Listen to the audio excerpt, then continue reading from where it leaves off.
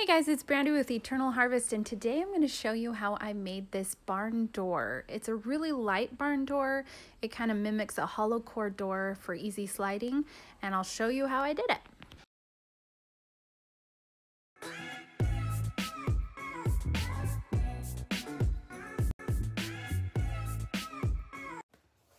Hey you guys, thanks for tuning in to my Playroom series. This is video number 2. Video number 1 covers how I installed these shelving in this large closet here. It's about 9 feet long on the inside and about 24 inches deep. So if you're interested in that, go hit that video.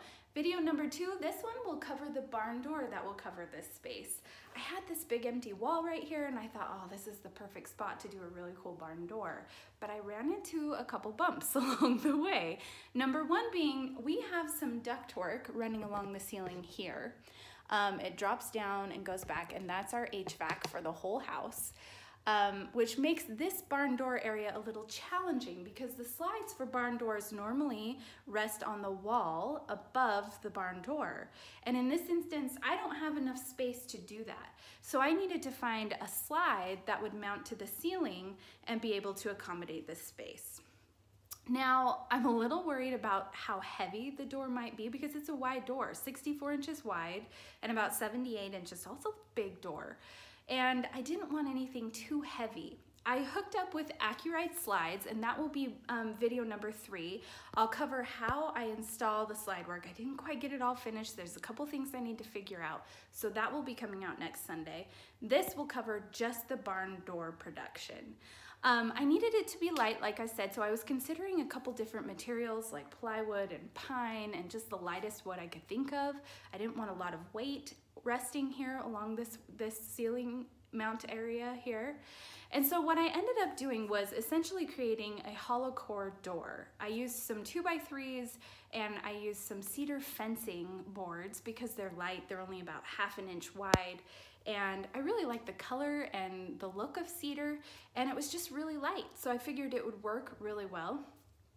If you do not have a joiner or a planer, I would not recommend using the cedar fencing.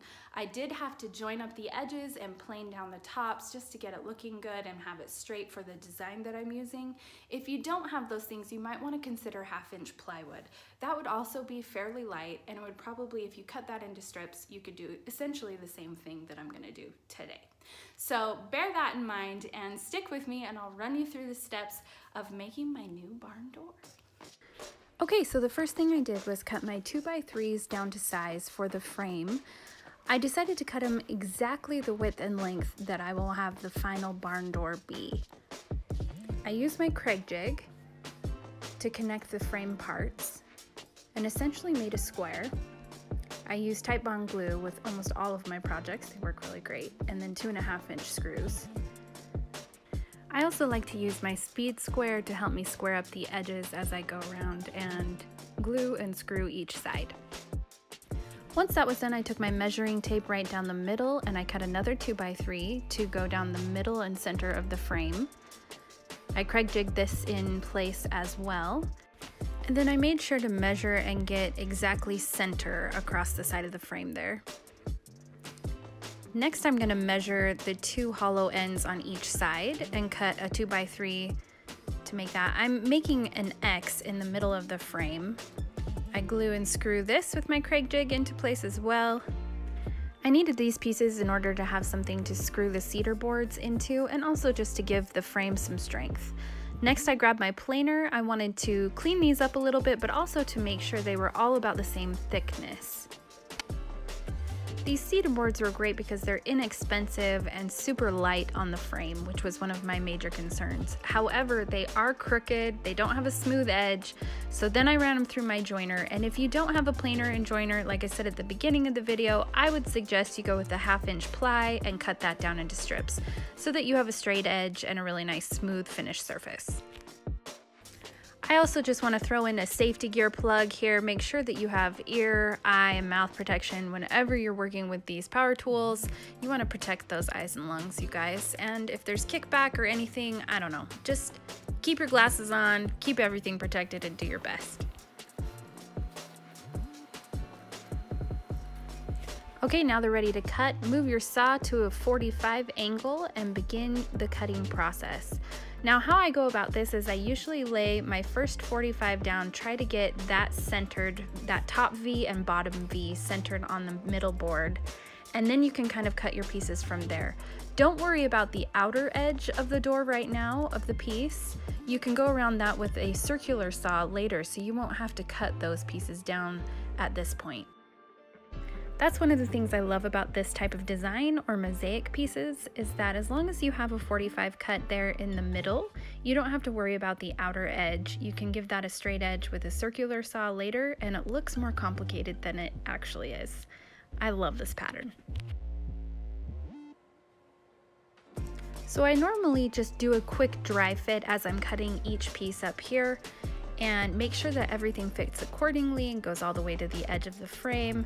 And then I'll take my Titebond glue and I'll glue and nail just along the middle boards and wherever the frame touches the cedar board. I gave that a couple nails. I'm using 1.5 inch nails on this here and Titebond to glue. I'll make sure and list everything that I use in the description below, and also my safety gear will be listed below with some links as well. I have a DeWalt 18 gauge nailer that I use on almost all of my projects. I love this thing so much.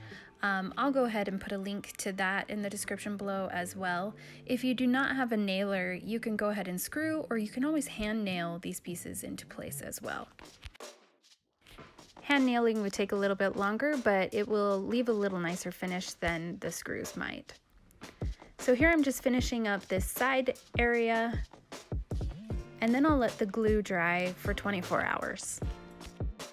You don't necessarily need to let this glue cure for that long, but it's quite cold here where I am right now, so I wanted to give it ample time to be able to cure fully before I started messing around with the edges.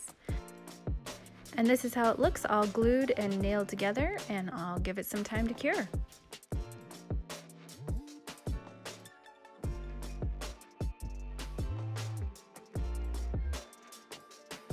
Okay, now it's had time to cure, so I'm going to take my pony clamps here and run my circular saw down the edge there and just rip a straight edge on all 4 sides.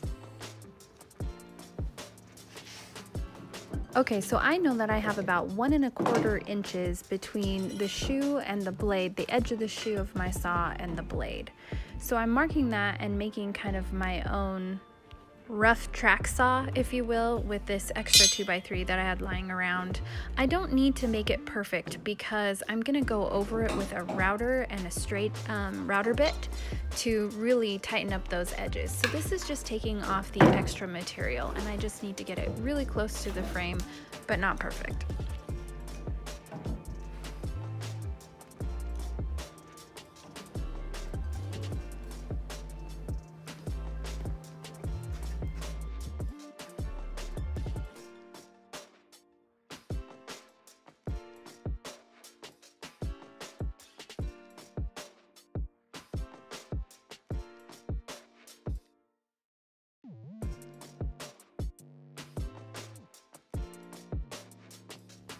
Okay, so I have a Ryobi battery operated trim router, and I'm using a Diablo straight edge bit.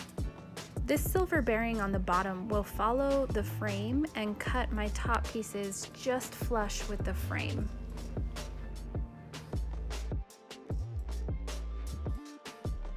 These straight edge bits are a lifesaver. They really help clean things up on the edge and give you a nice clean finish that is just flush with what you've got below.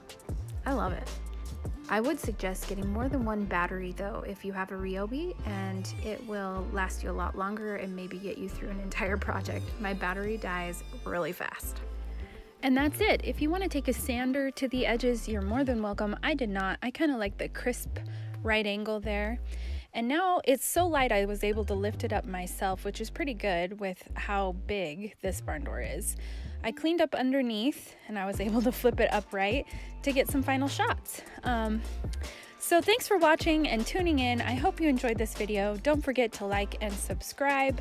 If you have any questions, drop them below. I'll be sure to answer them as soon as I can. And stay tuned next week for the attaching of the slide system and getting this barn door mounted. Thanks guys, talk to you later.